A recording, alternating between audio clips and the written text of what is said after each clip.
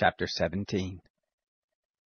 The Lord spoke to Moses, saying, Speak to the children of Israel, and take of them rods, one for each father's house, of all their princes according to their fathers' houses, 12 rods.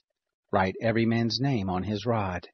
You shall write Aaron's name on the rod of Levi, for there shall be 1 rod for each head of their fathers' houses. You shall lay them up in the tent of meeting before the testimony where I meet with you.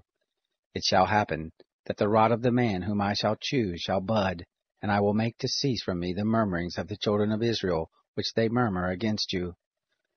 Moses spoke to the children of Israel, and all their princes gave him rods, for each prince 1 according to their fathers' houses, even 12 rods, and the rod of Aaron was among their rods.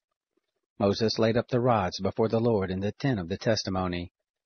It happened on the next day that Moses went into the tent of the testimony, and behold, the rod of Aaron for the house of Levi was budded, and put forth buds, and produced blossoms, and bore ripe almonds.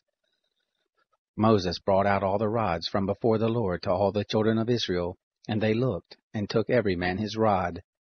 The Lord said to Moses, Put back the rod of Aaron before the testimony, to be kept for a token against the children of rebellion, that you may make an end of their murmurings against me, that they not die. Thus Moses did as the Lord commanded him. The children of Israel spoke to Moses, saying, Behold, we perish, we are undone, we are all undone. Everyone who comes near to the tent of the Lord dies. Shall we perish all of us?